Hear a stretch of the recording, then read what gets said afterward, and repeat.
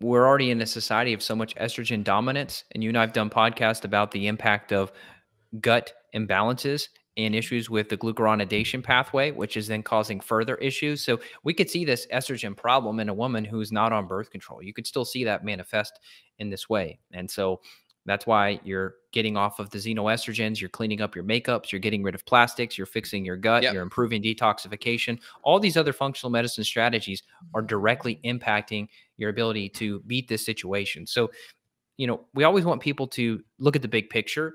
Don't just look for the magic, like berberine Paul remedy. And there was a question here in the chat: how many Paul capsules is needed for someone who has candida in their gut? I have no clue, because we rarely use it in isolation. We're always going to use it in a Yeah. blend. And A blend. I doubt you have just candida. You've probably got other issues too. So Yeah. Someone, when they come in, they could have a combination of a little bit of a bacterial, a yeast issue, UTI thing. There could be a kind of a combination of two or three different things happening. This one may be more predominant. So we never want to just go all in on one thing.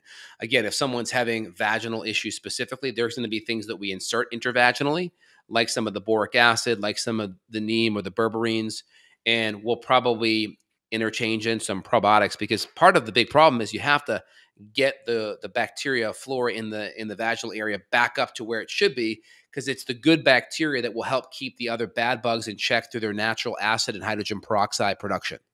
Well said. And so the point I was making is that I don't want people listening and going, okay, just give me the freaking remedy. What's the natural urinary tract remedy? That's what I'm here for. And we've talked about some of those, the Manos, the cranberry, the berberines, the polyarchos, the French tarragon, this whole blend, that may be the solution. But what got you here is important. Have you fixed the other issues that have gotten you here?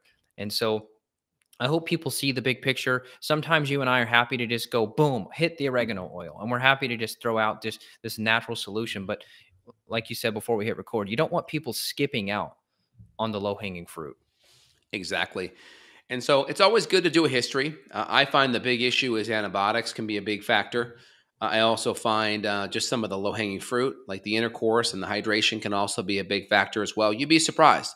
And so my wife always comes to me. She's like, Justin, my friend has this issue. What should I recommend? It's like, well, it's hard. I can't really recommend a lot of things because I don't know much about them. If they're eating like crap and they're not hydrating and they're drinking lots of soda and they've been on lots of antibiotics, I may say, hey, all right, do this Uva Ursi, but that's going to be palliative and not fix the whole lead up and how everything went down. So the lead up, and I call it the timeline history of how we got to this point, matters so much, because if not, you were just becoming naturopathic doctors that are using using nutrients and herbs like MDs use drugs. Now, again, I think that's better because a lot of these things are natural, have less side effects, but still, we want to be holistic and still root cause.